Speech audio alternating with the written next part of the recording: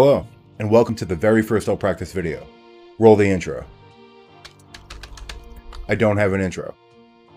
Warning, this video is going to be a little cringy because I'm going to be talking about what's in here. So two things. Who am I, and what is I'll Practice?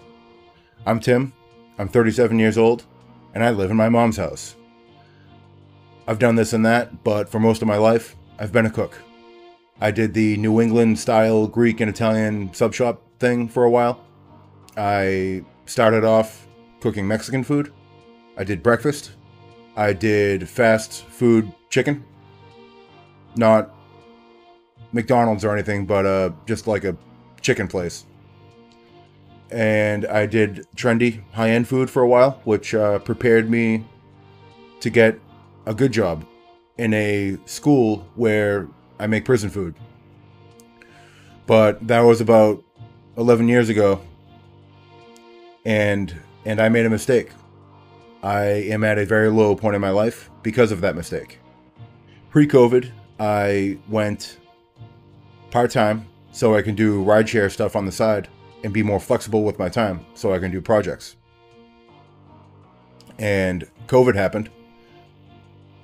The rideshare stuff died, and I ran out of money paying rent on my lease because all I had was a part-time job. And I moved to my mom's house. And I'm very grateful because if it wasn't for her, I would be homeless. So there's that. I'm pretty nerdy. I like science, all sciences, most sciences, history, current events, politics, music. But the specific type of science I like mostly is astrophysics, quantum mechanics, cosmology, that kind of stuff. Let's just say I can't explain things as well as Neil deGrasse Tyson can, but I can explain them better than he does. So there's that. I've come to a pretty low point in my life. I have nightmares about growing old and being full of regret and anger because I've not accomplished much. And I'm pretty out of shape because I got a good job that took me out of the struggle, and I got comfortable, and I ate all the free food. So there's that. And I need to improve myself, and I would like to take a shot at improving things beyond myself, including people, meaning people. So I came up with I'll Practice. I'll Practice is an idea I had for a brand that represents progress, awareness, growth, health, and fun. I don't really have it nailed down, but there definitely is a place for I'll Practice in the world today. So how am I going to deliver I'll Practice? So this is my first video on YouTube. I'm going to have a YouTube channel where I make videos out of ideas I have and things I want to do. For example, the very next video I make will be detailing the beginning of my fitness journey. I need to lose a lot of weight or I'm going to die early. I currently weigh over 330 pounds, probably close to 340 pounds. I used to be pretty athletic, but that all went away. So I'm going to start off walking easily for a couple weeks and then move on from there, start a routine. I can't jump right in because I have no endurance, no cardiovascular. If I were to exert myself at 100%, I would have a heart attack in 15 seconds. I'm going to make spreadsheets, catalog my progress, and share it with you. So I'll Practice will also be on Twitter, where I will give more updates on that. And on Twitter, I will share updates about the channel, I guess, the YouTube channel. And I will share thoughts of mine on things that are happening. And just, I don't know, I'm guessing maybe just random thoughts of mine. I got a lot of them. And I'll be sharing things I find fascinating. Maybe some pop culture stuff, some current event stuff, some politics, some science, history, stuff that I find on the internet and I find interesting. And what I would like to do is spark intelligent conversation. I'm not afraid of a troll. I am a troll myself. So, to be clear, I would like it to be intelligent, but I know what I'm getting into. So,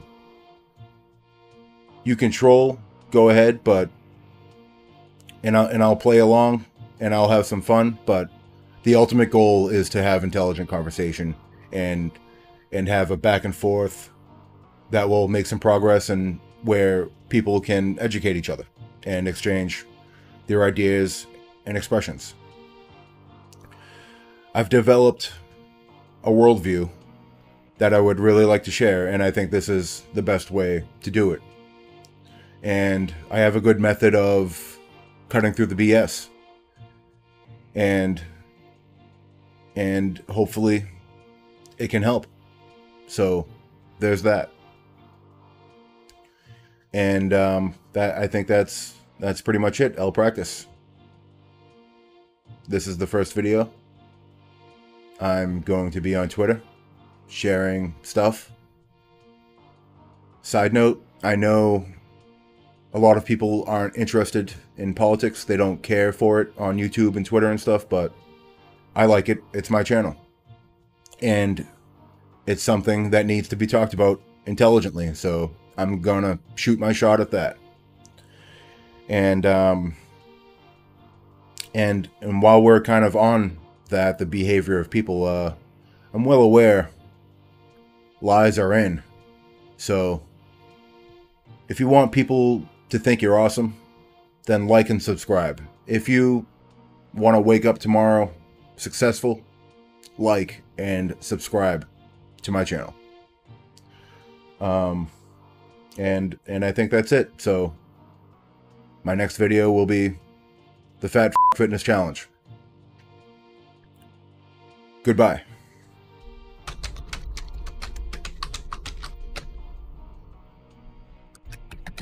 Whoa. Video's not over yet. So before I go, I would like to share my inspirations, the people who actually inspired me to put together a YouTube channel, the people who made me believe I can do it. So first and foremost, the exiled one, the ostracized one, the two-time,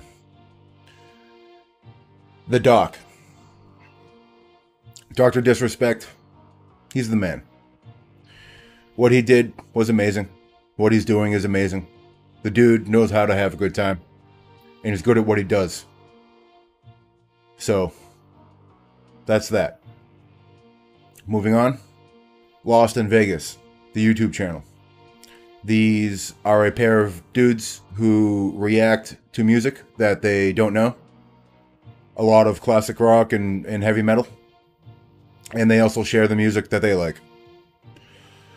And they're open-minded, and just watching them have their minds blown to things that have blown and continue to blow my mind, it's just really satisfying. And it gives me hope, you know, that people can grow.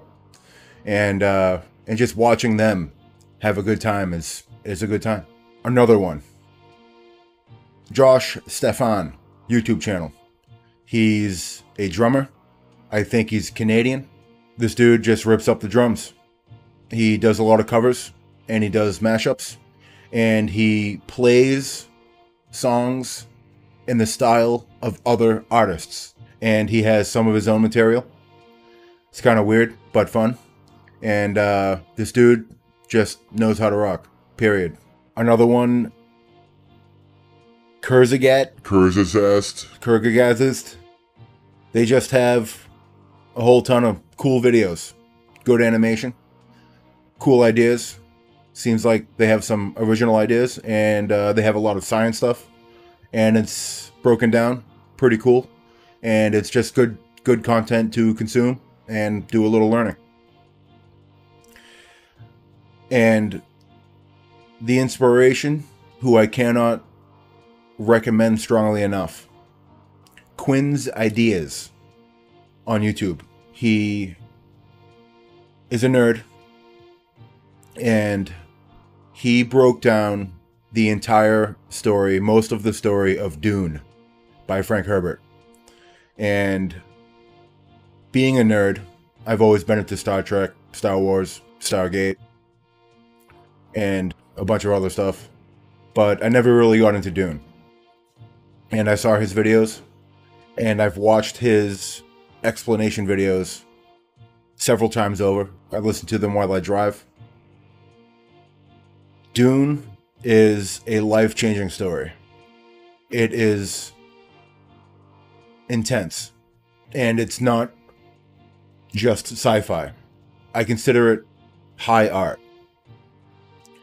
High art is something that conveys emotion and ideas, not just content consumption. That would be low art. I can talk about these things because I have some college experience. Quinn has a great narrating voice, and the content of Dune itself is just lesson after lesson, and it's just a good story.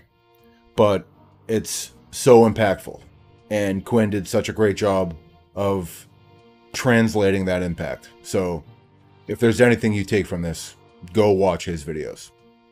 Moving on. I'm saying this for the clout and because it's the truth. Mr. Beast.